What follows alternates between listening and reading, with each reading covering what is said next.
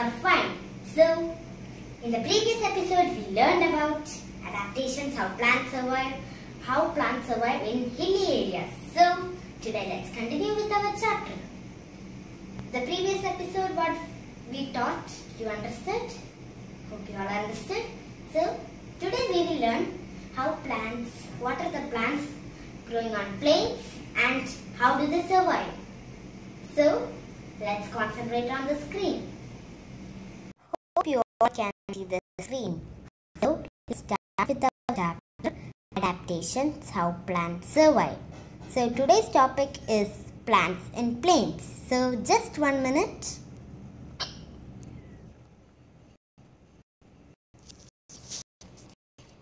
Okay. Adaptations, how plants survive.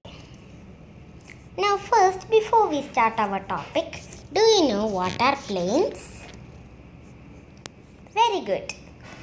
Plains are large grasslands and a variety of trees grow here. Now let's learn the adaptations of them. Many trees grow in plains. A variety, most of the trees we see are growing in plains. Examples are banyan tree, mango tree, neem tree, sesame, etc. So, I shall give you a small activity. You should find more trees which grow in plains.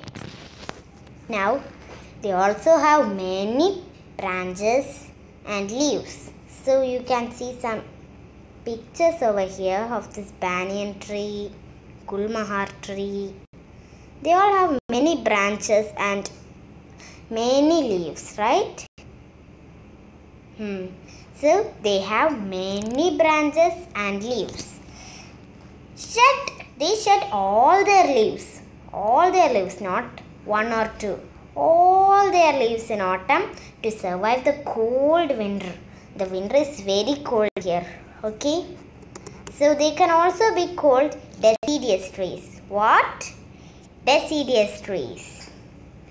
Then they start growing new ones again in spring. Like that, they go the cycle.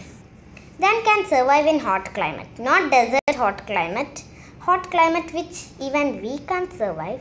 That much hot climate. So, shall I ask you some questions? Okay. What are the other names of plants growing in plains? Very good. It is deciduous trees. Why do they shed all the leaves in autumn? Very good, to survive the cold winter. So, hope you all understood today's class. So, today this much is enough. Let's recap what we learned. Plants in plains. Many trees grow in plains. Example, banyan tree, mango tree, neem tree, etc.